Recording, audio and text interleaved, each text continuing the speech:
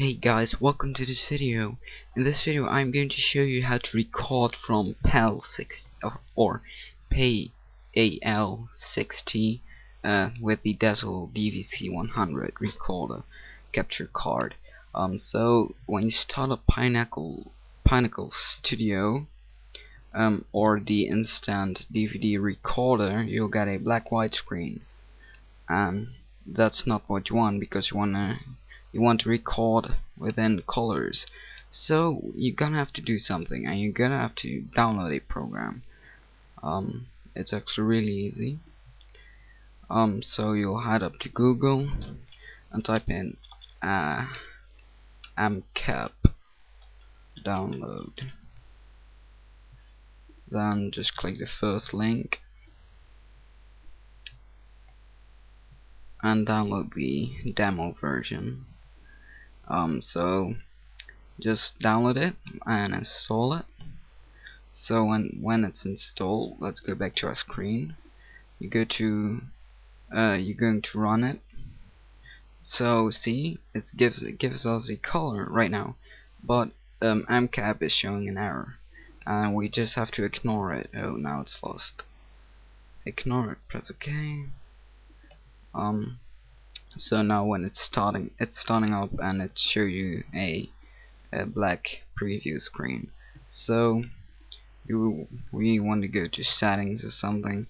Well, actually you don't want to, but if it's not going to show you up anything, make sure your TV standard is on NTSC and not PAL.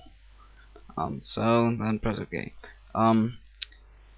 Okay, so let's do that again, because now it's going to be black white again. If you start up Jnbjabnk, it's not that is going to be in color right away, so you're gonna have to do something. You go back to Jnbjabnk and go to options, video capture filter, the video decoder, and video standard, and click on CCAM_B. click that one, apply, okay, go back, and it's showing up this. So when you start recording, start capture, YouTube tutorial, when you start up, it's going to be changing in black white again. So you're going to solve this by doing this protocol once again. So options, video capture filter. Now see, it's changed to NTSC_M. So you want to change that one back to CCAM_B, and now it's recording in full HD color with audio. So let's wait a couple of seconds.